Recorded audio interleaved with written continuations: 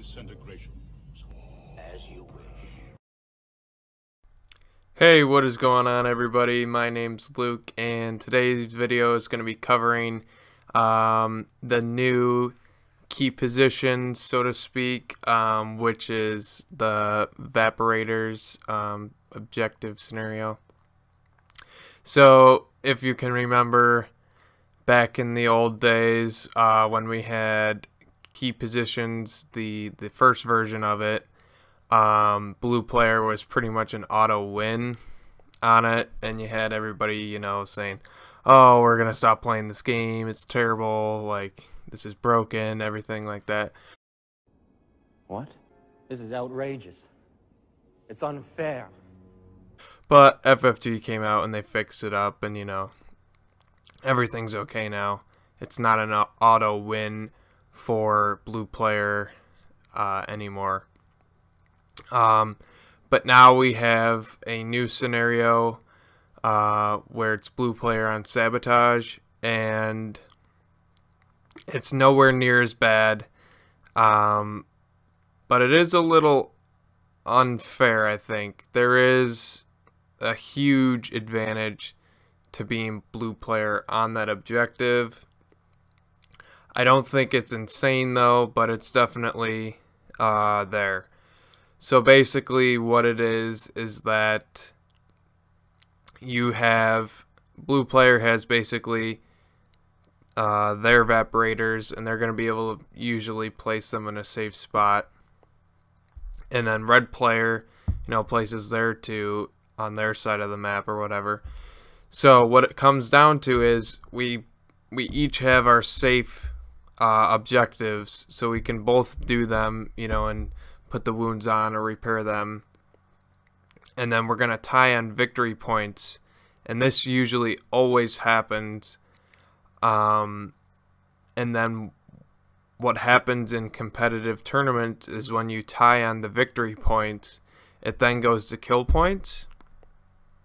And so blue player has the advantage there because, okay, red player has to be attacking, right? And usually the attacking player just has less of an opportunity to really win. You know, there's other games like Flames of War where they have attacking and defending scenarios, but they take that into account and give the defender less points, or maybe they don't have full force rate on deployment, things like that. Where in Legion, in the scenario of Vaporators, each player has their full force out there on the board, and pretty much it's just the blue player just has to sit there and cap their objectives and just not let anything die, which isn't too tough of a task, but it makes it really tough on the red player. So I don't think that it's really unwinnable. You have to know as red player right away, as soon as you see the sabotage in the third slot over, you know, from battle card placement, if they tap the first card, you know, so now there's only one card in between that and the Vaporator, you got to be thinking right away, okay, what's the best deployment for me, or what's the best condition type that will be able to pressure the Vaporators, because that's really your best chance at winning, is actually using the conservativeness of the blue player, because they don't want anything to die, right? So they're going to be playing very conservative with all their units.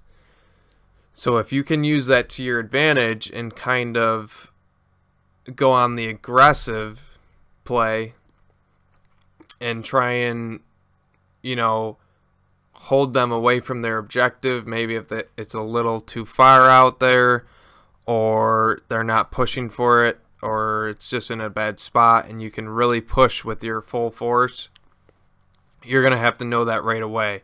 You can't be, you know, sitting back in your deployment zone just kind of hanging out, because then you're going to give yourself no time and really no chance at winning. So yeah, I think that's the best way to do it. If you can pick off a unit, obviously do that and then retreat, because now you're up on points. The thing about that though is that you have to completely kill a unit. So even if there's just one unit leader left of that unit, it does not count for any points. The entire unit has to be off the board. So that's pretty tough, especially like even snipers, because you know they're just gonna hide one, or maybe not even bring any out at all. But if they hide one, so you kill one unit and then the rest of the game, or one model from the unit, so the rest of the game they're just gonna hide the other unit or model behind, you know, line of sight or whatever. So is it even worth shooting the sniper? In a way it is, because it still is, because you know now it just completely takes them out of the game. I don't think anyone would really risk bringing the model out to shoot, so they're just gonna, you know, stand by dodge for the rest of the game. So yeah, it's just really important when you're red player and you see the sabotage in the third slot that you're looking at everything else. And if they don't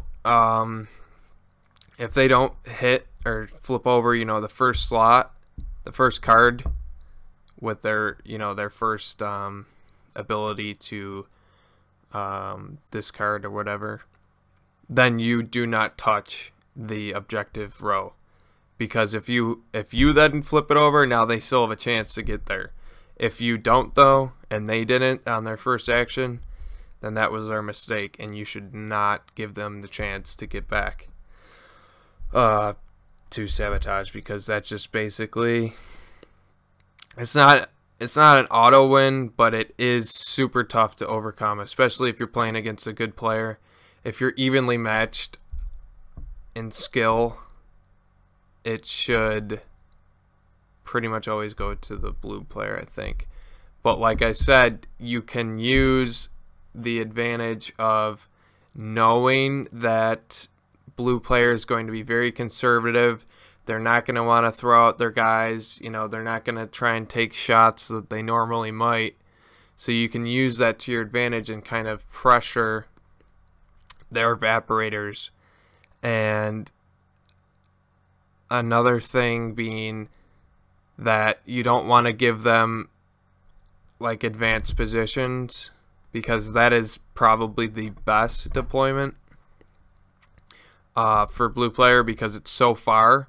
The deployments are so far that they can just put them like 1-and-1 from the corner.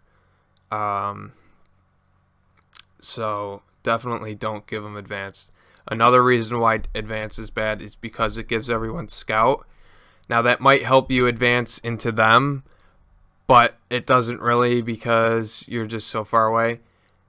It also takes up clock time, which is pretty important, especially being red player on the Vaporators. You need to get through all 6 turns almost, unless you can just kind of snipe a guy and then you retreat back, but usually you need all 6 rounds.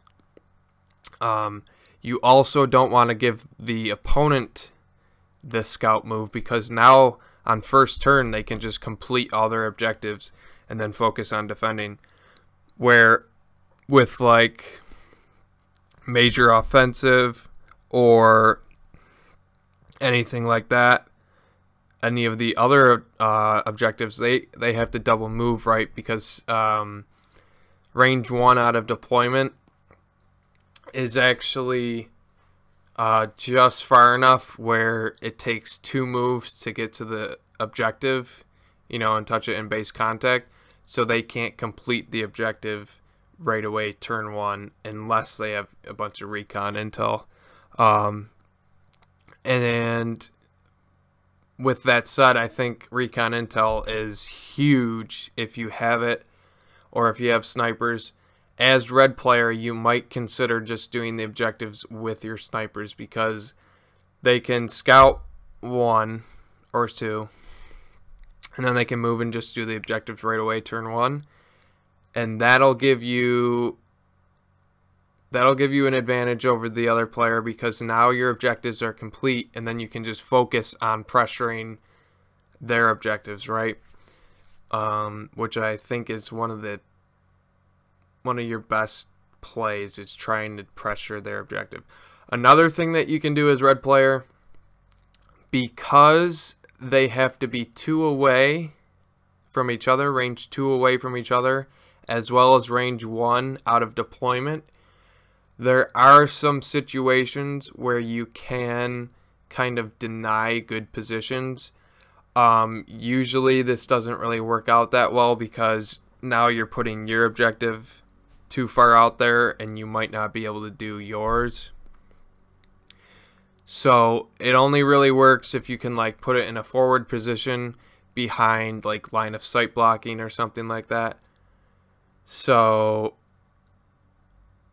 that can help you, knowing that you can create kind of like this dead space that they can't put objectives, but it usually doesn't really work out that well. I mean, the board is so big, they can usually find another good spot. But it can work, so, you know, keep that in mind. That kind of area denial that you can use with your own objectives. I think if the opponent has limited visibility, it might be a good idea to go with that, just so that you can double move the first 2 turns and not take any fire, or at least the first turn, and not take any fire, and that will help you apply pressure to the objectives because now you're pretty close. You're pretty close to their objective, so you can blast anything away that goes for it. So limited viz is pretty good. Minefield might be pretty good for you, depending on if you're Rebels or Empire. Empire has that better, I think, but